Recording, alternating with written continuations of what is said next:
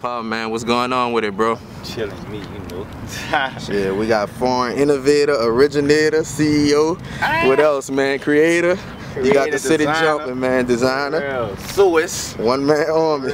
Talk. All right, man. Now, let's start from the beginning, man, with the clothing line. Tell people what is foreign and where did it come from? Foreign is a franchise nationality type of brand, which means like different races, different cultures, different all type of people just into one thing. So, you know, I kind of got into the habit of trying to like start something that's diverse, but it's going to fit everybody. So it's like just not for selected people. It's just, you know, blacks wearing it, white wearing it, Chinese people wearing it, Haitian people wearing it, Kenyan people wearing it, like all type of people, and they're comfortable in their own skin. So it's like it's just everything in one brand. Now the idea, did it how did it come about? Was you just sitting in your room and said I want to be a designer? No, I was already in a fashion industry type. I always had a passion for fashion, so I always, and I had a name in the city, so I want to take advantage of that because the support I already had before my brand.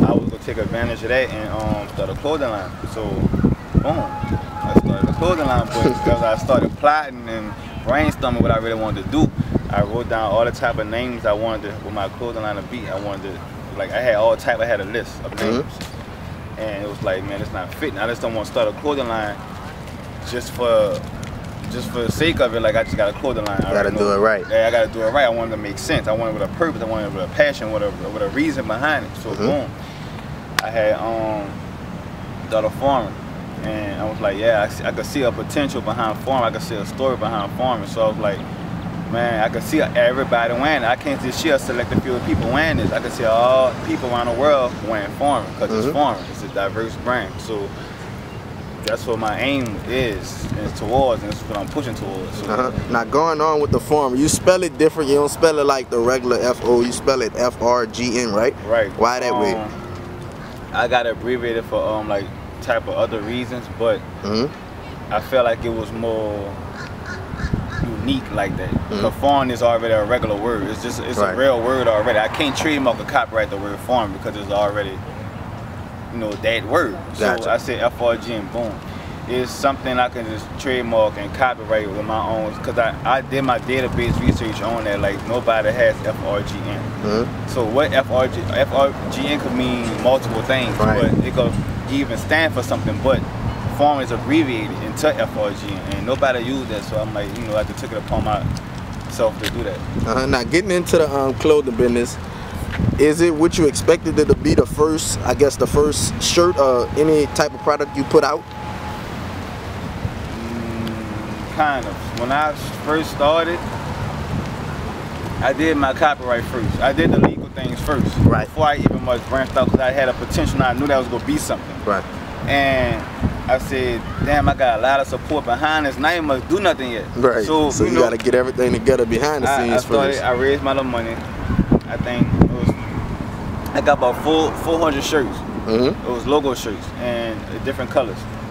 And when I'm talking about, as soon as I posted on Twitter, as soon as I posted on Instagram, I ain't much want to bash me on the head with a high price. I said, look, these $20 logo shirts, just to start it off, like just to get my logo out there. So, as soon as I tweeted that, I'm talking about not a second later, man, Paul, bring me one, Paul, bring me one. I was talking about I'm just going around the city from uptown, downtown. Get it in, sell it. Got it in. So I'm like, damn, I made that money back in like 2 days plus something. So I made my profit, and I made the $3,000 or $4,000 I had spent on a 400 shirt. Made that back, and it was just on and popping from there. I just started with shirts first because I wasn't into the design and like sewing and all this and that yet. So I was like, all right, let me just up these shirts, and the potential I had behind my back, I'm like, man, I gotta keep going, and I did. I kept going. And now, it really was something. Now you say you made that. When was that? When was that first shirt made with the logo? This had to been 5 years ago. I'm 5 years in the game, so about 2013, 2014. Now going on from that, when did you feel your name started jumping? Did you ever because you say you sold them in 2 days, but did you ever have, I guess, like a drop off when it came to reality, like, damn, I gotta get this better, I gotta start selling way more? Yeah, see, I didn't have a website at this point. I didn't have nothing going on. I just had, all I had was the type of communication I had with my customers, my new customers that I just dropped, my shirts. All I had was Twitter, mention saying, Paul, bring me a shirt. How much it is? $20. Boom. I just brought it to him. And hand to hand. Hand to hand. And Right. that's something I had to work my way up. I had to, you gotta crawl before you walk. So that's what I did. So I started delivering it. If I don't care if you stayed in You coming, me. look. I'm coming, like, you know, there's a passion behind it. So that's what I did. And you know, as time went by, I got better and I leveled up and I just started getting more easy ways. You could reach out to me, I could ship it out to you. Now I'm shipping all across the country and right. you know. Now with doing that, are you just a one-man band? You do everything yourself? Yes, and it's stressful. I was just about to say, but that gotta be hard. Don't get me wrong, I have close people behind me that's backing me up and they was there for me when I need them to be there. You know, like I could sling them some few shit, man. Look, drop this off over here. They stay 5 minutes from there, so I don't gotta ship it off to the post office, you know, for right there. Right. But as far as like sewing the clothes, as far as like even like producing the clothes, I'm in it by myself. And I read Larry Monroe's book, and I learned a lot from his book. All bets on me. You need a team. You can't get fucked without a team. You need it. So, you know, it's good to build your foundation from scratch by yourself. It's good to know how to do everything before you start hiring. It's good to build your foundation from scratch by yourself until you get to that certain level. Like, I can't do it no more.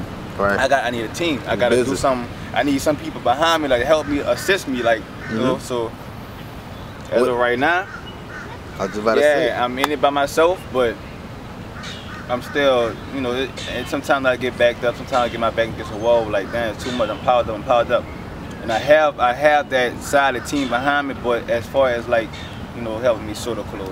You know, now, when you feel, would you, I guess, develop, and how hard would it be hiring people for your team?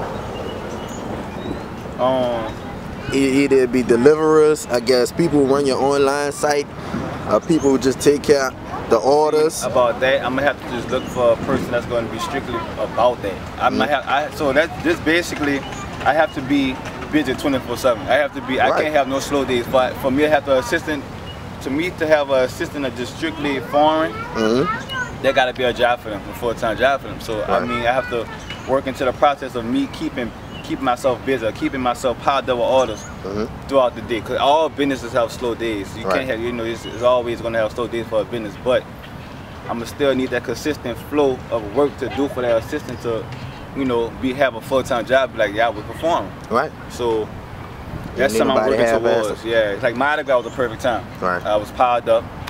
I was backed up. I didn't have no help. I had everything by myself. I shipped out everybody's stuff I could, at a timely manner. But you know, just that I just have to work into developing a person that's going to be strictly for foreign. So I'm gonna have to work towards myself to get to that level. Gotcha. Now, in the clothing line in New Orleans, Mardi Gras is a big deal. You told me that was one of your busiest days. Out of all, I guess, selling clothing lines in New Orleans, do you compare yourself to other people upcoming with clothing lines? Like, I seen this product, I seen her product, and I want to do something like that. No, see, the thing about my brand, I'm only in competition with myself. I don't see other people as a competition. I don't see people as like, damn, I should have did that, I should have did this. No, I'm not going to limit myself to nothing. If this person dropped this, if I'm thinking on something, and this person dropped it before I even must hopped on it. You ain't doing it? No, I'm going to do it. I'm going to do it. I'm not going to limit myself to, you know, somebody because you did this first. No, it's about how you do it different. Right. You know what I'm saying? That's like with Louis Vuitton and Gucci. If Louis Vuitton dropped some headbands before Gucci did, Gucci will still do it. They're still going to do it. You know what I'm saying? So it's like you can't limit yourself with that. You can't. You hop on it, do it, and that's it. Somebody else do it before you, cool. Our brand's different. I'm doing it different, you doing it different. Clothes is clothes, a shirt is a shirt, pants is a pants, like headband is a headband, socks is socks. Logos and different. Have you ever got, well, I know you got a complaint. How severe was the complaint? I had a few complaints. I had customers that ordered from my website that didn't get it in time. I shipped it out. It's the post office responsibility, so I'm gonna have to deal with that because some customers just don't treat business as a business. Like, if there was an order from Fashion Nova, if there was an order from Gucci, if there was an order from Dolce & Gabbana, any type of Supreme, any type of brand, you want to see them saying, oh, I didn't get my package yet. What my package yet? Oh, you have to give it time. Like the post office, you know, like I'm giving you the tracking number.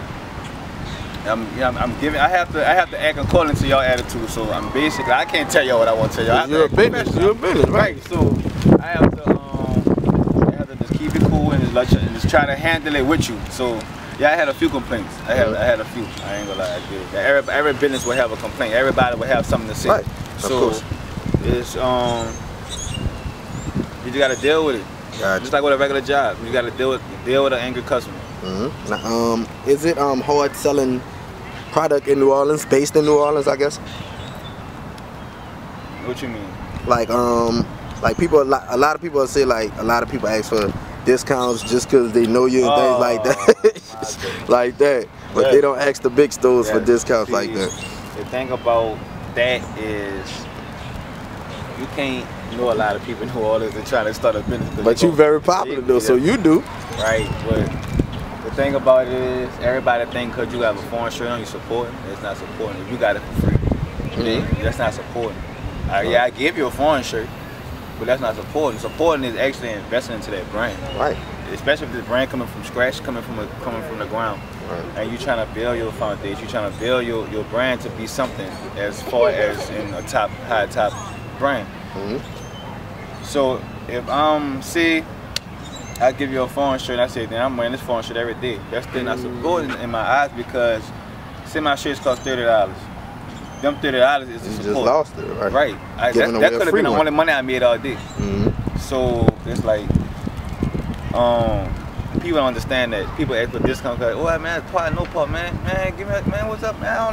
Man, the hood is $40, man. Look, I got $30, bro.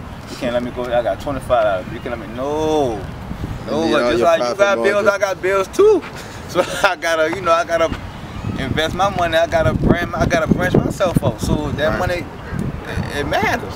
Definitely. You know, don't get me wrong. Ain't nothing wrong with showing love to people. Right. But at the end of the day, you still gotta make your money, and people don't understand that. They just think you just getting free. No, the money you put into them shirts, you gotta make some more. I gotta make that. I gotta flip that. So yeah, it's bad down here.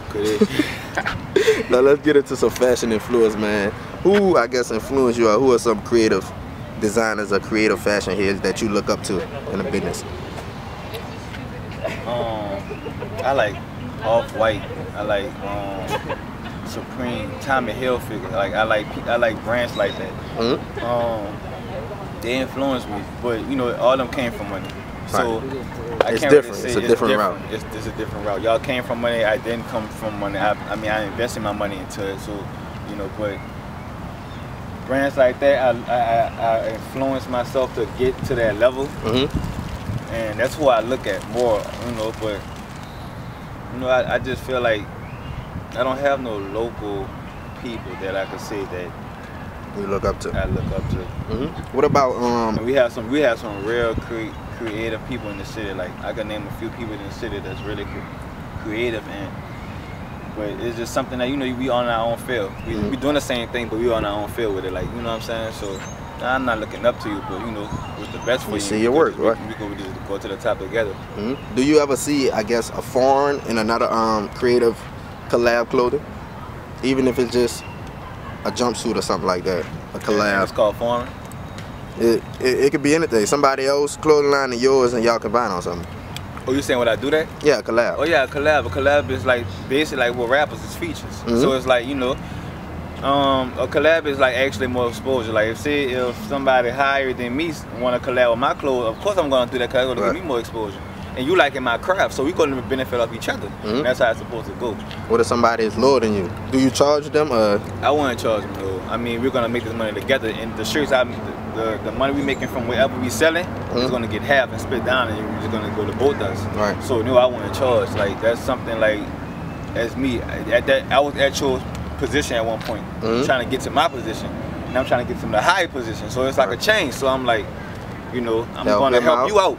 You know what I'm saying? It's all about, you know, it just can't block your blessings like that at all. Right. Now, I'd like to ask you, since you're in the clothing business, how you feel about, I guess, a lot of people boycotting huge brands for so-called, I guess, racist things or blackface. How do you feel about them things? Like the big brands. Do you feel that they do it on purpose or it's accident? H&M pissed me off with that monkey, the black dude on the shirt. It was uncomfortable for our race, and it's like, you know, a lot of people, and we still shopping at H&M. That's crazy, but it's like a lot of people wasn't feeling where they was coming from with it. And another boy, I heard that a boy really got some money off that, but I just don't condone in that, like having racial things, messages and clothes and brands, and you know what I'm saying.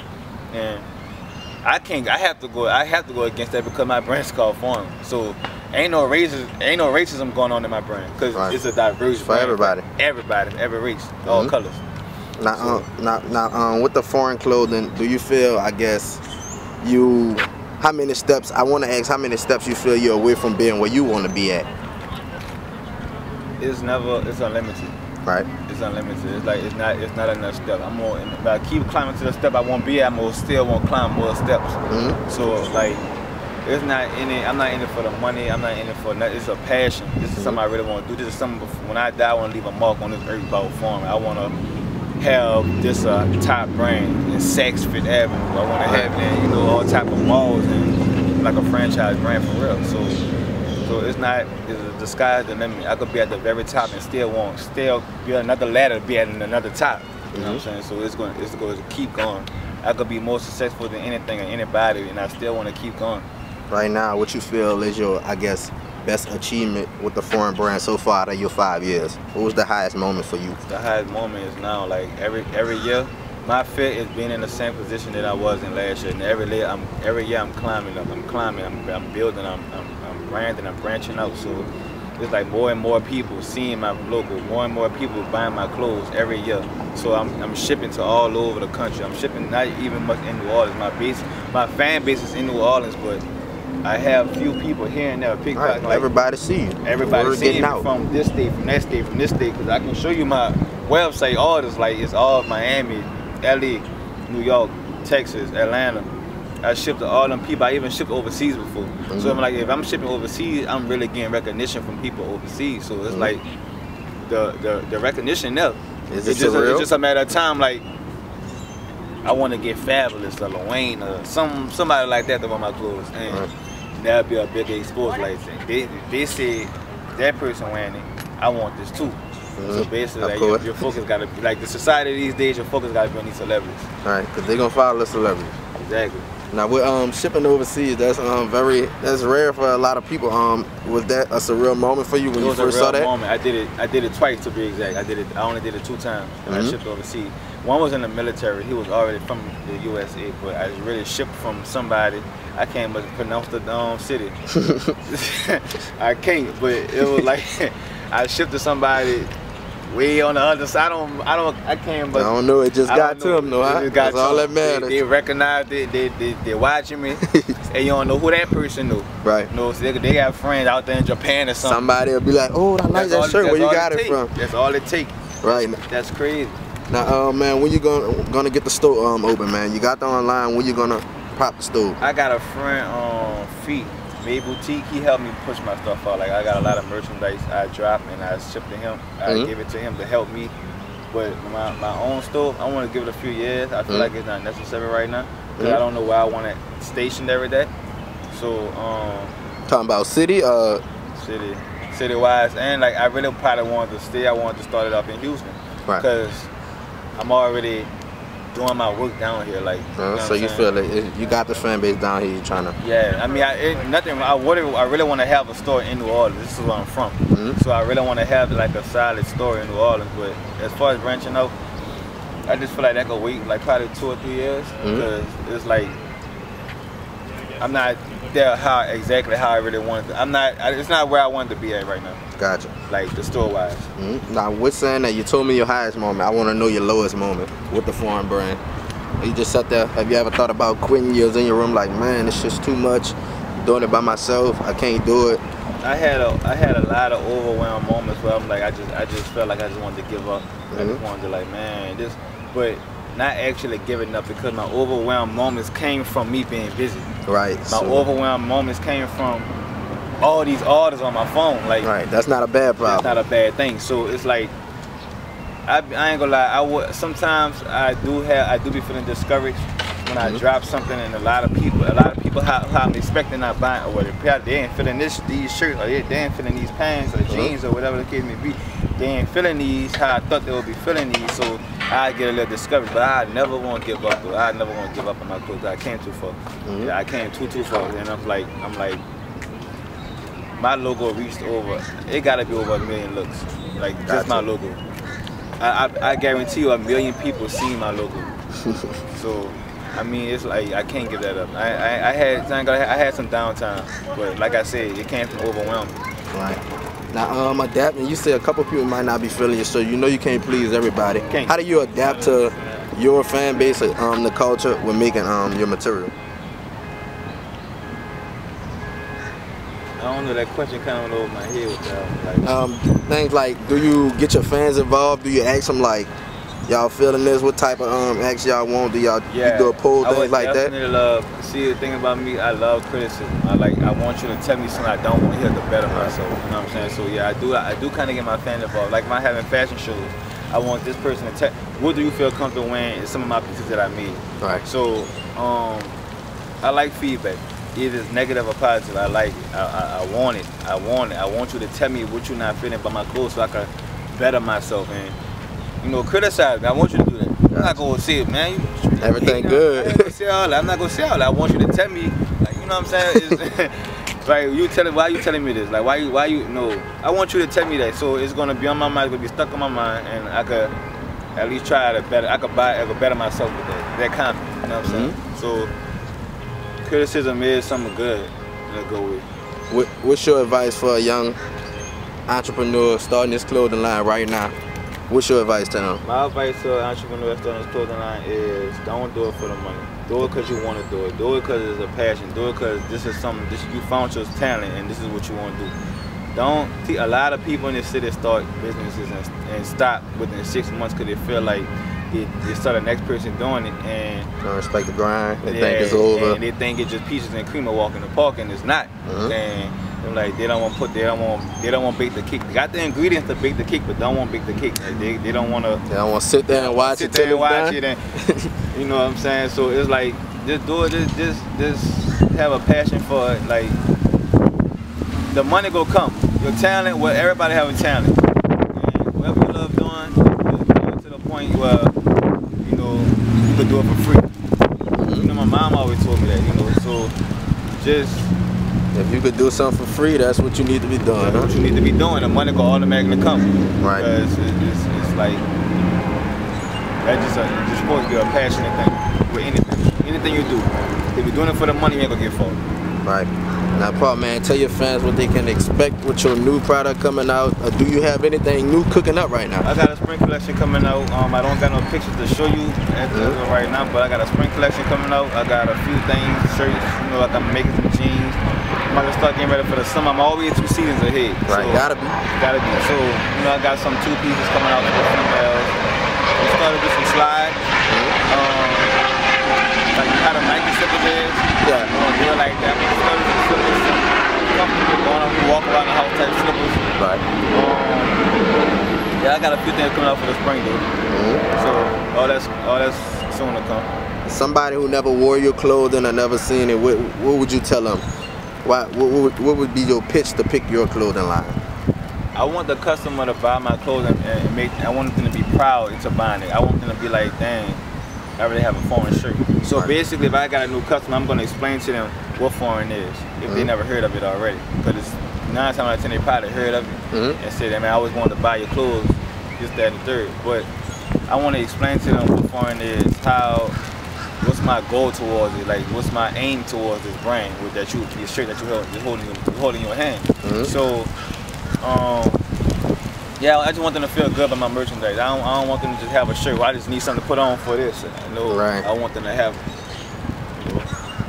Now, God, I'm on. Just let them know where they can reach at, man. Where they can reach your clothing line. Where they can contact you about inquiries about clothing. Let them know. Clothing line. Well, my Instagram is Paul_online, PAW_online. My business page is BuyForm, BYFRGN. Also my website, buyform.com, BYFRGN.com. You can reach me on there. And I'm gonna get my phone number out, but you know, just Any last words, man, for the people? so just, you know, I'm in it. I'm gonna be up there. I support everybody in the city that's doing their thing. Got a lot of creativity down here. You know, no hate. Everybody just come together in New Orleans, and that's it. Let's go, man. We got Pub, buy foreign clothing line, man. You know it. Innovator, creative designer, sewers, everything. One man army, man. He hiring. Come get him. We on T Visual and we out, man.